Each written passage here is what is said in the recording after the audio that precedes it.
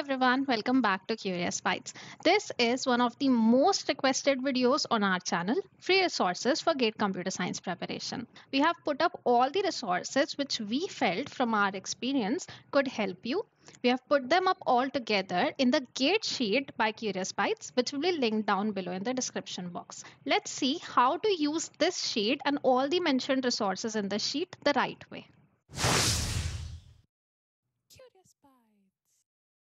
So this is the GATE sheet. In the first section, we mentioned some important links. You can also find the link of this video here, which will be updated later.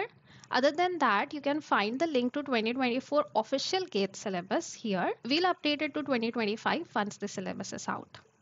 The next section is preparation timeline.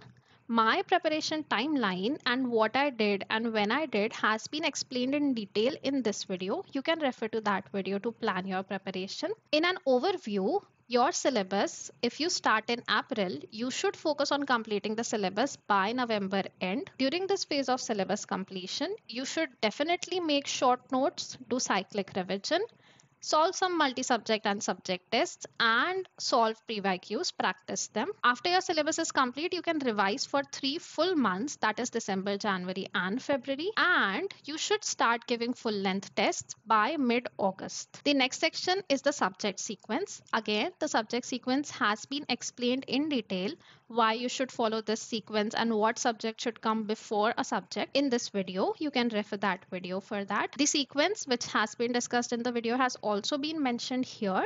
This is the sequence which we discussed. Along with that, we have mentioned the time which you need to cover each subject, and if you start preparing in April, till when can you complete the syllabus. If you want, you can make a copy of this sheet and add your time. When are you starting a subject and when are you getting ended up with that subject if there are some changes. But keep in mind, your syllabus should be completed by 30th November. That should be your end goal. There's an alternative to this sequence when you do the maths throughout along with all the subjects which has been mentioned in the video. Finally, the last section is the free resources. So first we have mentioned previous year questions which you'll be required to practice. This GitHub link has a book which has 3 volumes which has been curated by GATE Overflow, and it has all the questions topic wise with solutions. You can definitely refer to this for previous year question practice, but it has only up to 2021. You can use this to your advantage by leaving the questions of 2022 to 2024 so that you can practice those papers as full-length papers. It will really help you and it will make you familiarize with the GATE environment when you get new questions and new long questions. So those papers you can find in this link. Before moving to the other resources, I would like to mention that you should definitely buy a test series. It will really help you. Generally, a test series costs less only, and it has subject tests, multi-subject tests, and a lot of full-length tests, and it also tells you your rank and all the statistics, how you performed in each subject. I, during my time, bought 2 different test series because I needed variety of questions. If you follow only one test series, we get used to it. My recommendation would be to buy 2 test series, or if you buy one test series, you should look up for free mock tests of different coaching institutes which are generally conducted from August. It will help you to see variety and you'll be able to face new questions more confidently. Moving on, we have provided all the standard books which you could use for each subject, the NPTEL lecture links for each subject, and Geeks for Geeks notes for computer science. All these 3 sections, our recommendation would be to use them for selective topics only. Like if you're studying some subject and you're stuck at one topic, you're not able to understand that, you can selectively search that topic in standard book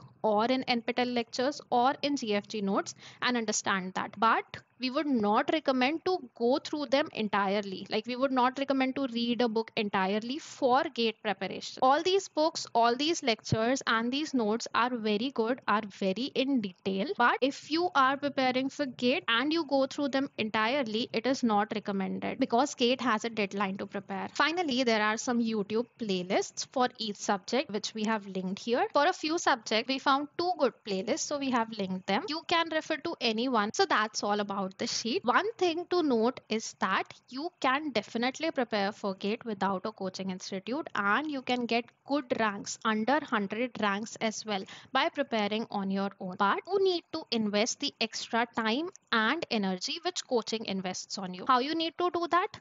Let's say you study a subject, you're completed with that subject. You should go back to the GATE syllabus. You should verify that you have completed all the topics or not, because in coaching does that for you, right? So you need to verify every topic is completed or not. If some topic is missing, you should go and study it from some other resource. You should find it out. This could happen also while you are giving the tests. Let's say you buy some test series, you find some new term while solving a question.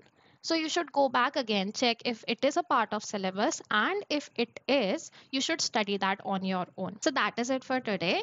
It is high time when you get serious about your GATE preparation and you get disciplined on it. Try to follow the timeline of each subject according to the sheet, and make sure you complete the syllabus by 30th November and you start giving full length tests by mid August. Until next time, stay curious and keep progressing.